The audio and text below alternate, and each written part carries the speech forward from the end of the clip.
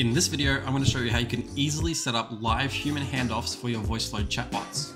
By learning how to do this, you're going to be able to upsell this service to your clients, as well as providing just an overall better chatbot that's going to allow the actual clients to intervene with the conversation.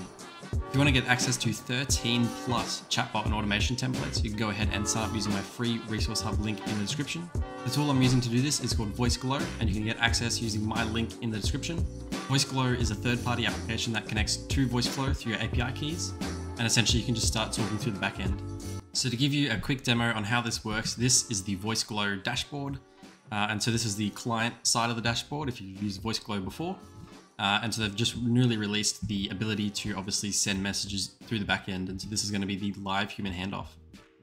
So this is connected to my chatbot just on a test website here. So if I go ahead and just type in, what do you sell? So if someone went to enter that question and sent that into this chatbot here, it's going to obviously respond like it would normally. And so once we've got that response in there, what we're going to see is this response is now actually going to pop up within the actual dashboard. And so what you'll see here on the side is the conversations. And so the conversations are essentially just each sort of user. As you can see, it sort of just tracks a bit of information about the user, and it comes in instantly. So that I've sent the message through, and we've got the information here. So now in order for me to actually respond to this, I can just hit continue chat yourself. And so once you've hit that button, it's now saying now chatting with Brendan. And what I can do is just type to the user. So I can just say, hey, how are you? So this could be given to your client, obviously, and they can get given this dashboard to answer all of the questions manually through this system. And so this is obviously a great fallback system to use. And you can see here, hey, how are you? It's obviously sent through the message.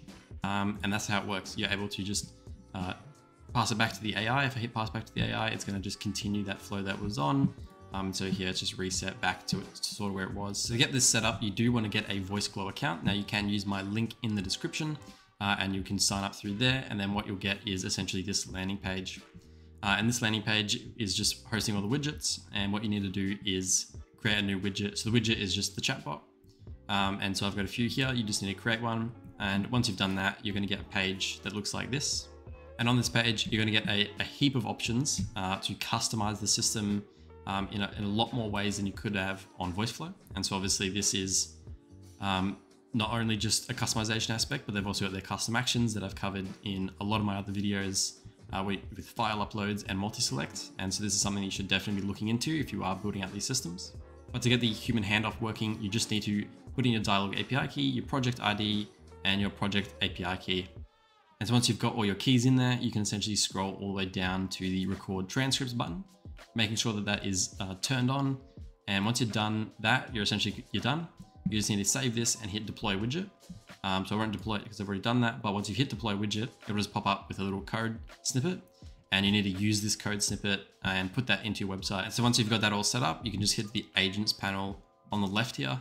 And the agents panel is what's going to give you access to all of the sort of backend, the traffic, the interactions, the amount of chat that there is. You're going to get access to all this data. And so Voiceglow is tracking all this data for you. And so what you need to do is just go over to the sort of conversation section. And so once you're in the conversation section, you're going to see here there's a user. And so obviously this is just me and the conversation that I put through here. And you're obviously now done. This is all set up to capture all the conversations and all the transcripts.